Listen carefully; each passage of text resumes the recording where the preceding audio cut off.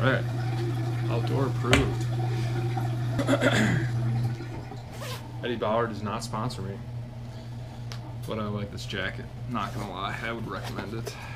So, you may be wondering, is this a baby talking to me? The answer is no. I just shaved last night and now I look like a baby. It was actually the first time I clean shaved in probably about 3 years. And I was kind of working the long stubble for a couple years. Sorry if there's a bunch of noise. I'm doing some dishes and laundry at the moment. I'm so domesticated. If you're not a subscriber, I would appreciate it if you did subscribe. It doesn't cost you anything. All you have to do is click the subscribe button. You'll get email notifications for occasional videos unless you hit the bell button, which notifies you with every video. But here's the thing with the notifications. One, it's not going to spam your account because I only make a video like at most once a week.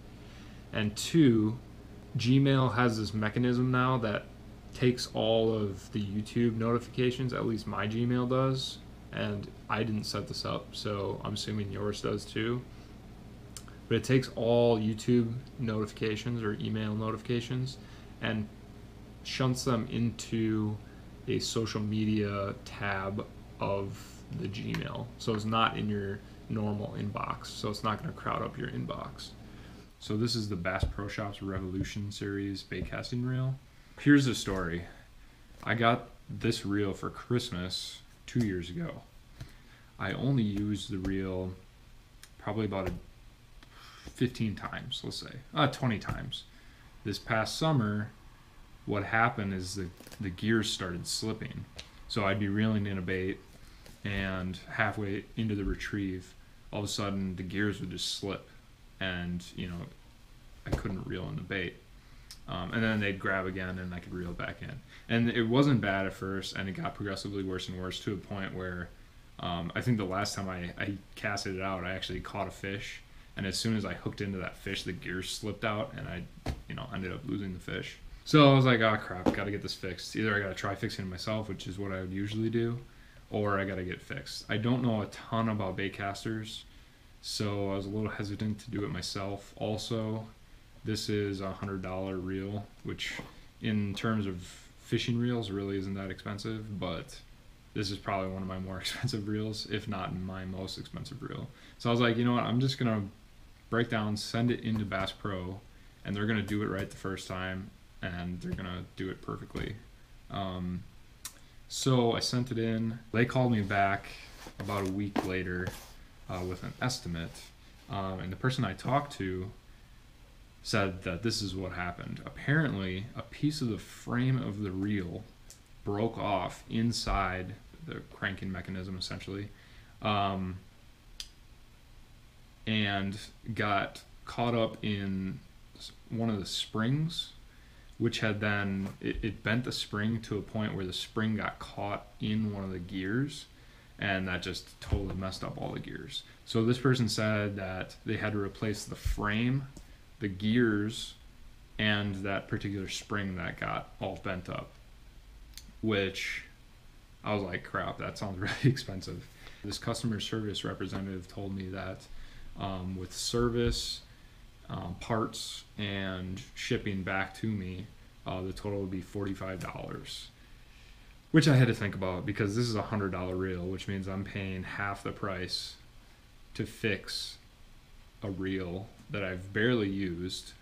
But honestly, the other options that the customer service representative gave me were like traded in for a refurbished reel, basically like get a store credit, and I don't think it would have been that great of one, or a discount on a new reel, one of their Bass Pro reels.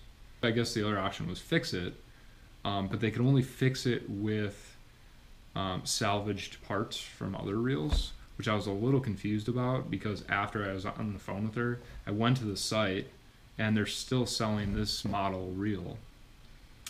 And I even called back and I was like, why can you only use salvaged parts to fix my reel? Because you're still selling the reel. And the person I was talking to didn't even know that they still sold that reel, which was just, I mean, it's confusing. But I got it fixed because I sent it in fully intending on getting it fixed. And I was just like, you know, I'm just going to get fixed. It should be good to go. Hopefully that doesn't happen again. I think it was just a kind of a freak occurrence, a defect. If I had used that reel more and discovered that defect earlier, it would have been under the 1-year manufacturer's warranty.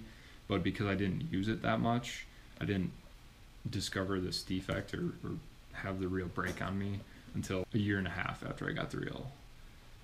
And I didn't send it in until about 2 years after I got the reel. So note to self, use the gear you buy a lot right away to make sure that if it breaks, you can send it back in if you don't have some sort of extended warranty or extended insurance.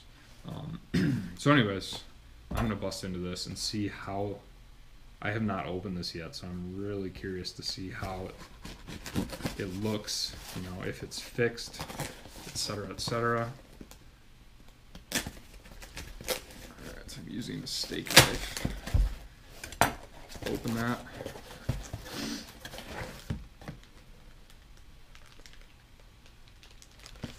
Okay, so apparently they sent the old reel to me, or the broken parts to me.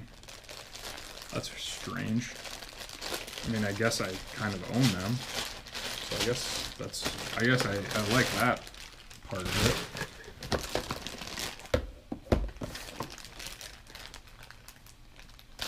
So let's see this. So this is the frame. This is really actually nice because now if something else breaks on this, I can salvage it from my own old gear. I don't see anything broken. Oh yeah, that spring's shot. I don't know, this gear looks fine. Anyways, those two gears look fine. Gave me the magnetic drag back. You know, I might take these bearings, assuming these bearings are better than in my other baitcaster that I use a lot. I might take these bearings and put them in that baitcaster. So I'm assuming the new reel's in here.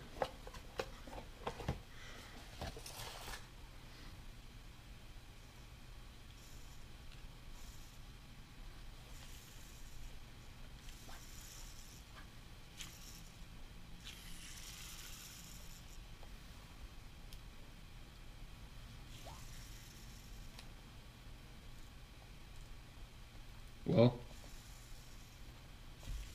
it doesn't sound perfectly smooth like maybe it did when I first got it. I don't really remember how it sounded because that was like 2 years ago.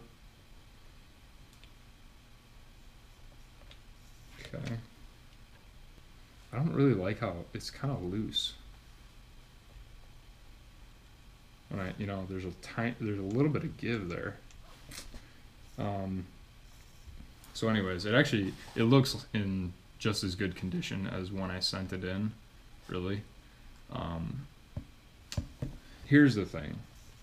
I think that the frame breaking, wherever it broke, because I can't really see where it broke, but I trust them. And the thing is, I think that was just a freak accident / defect in the product,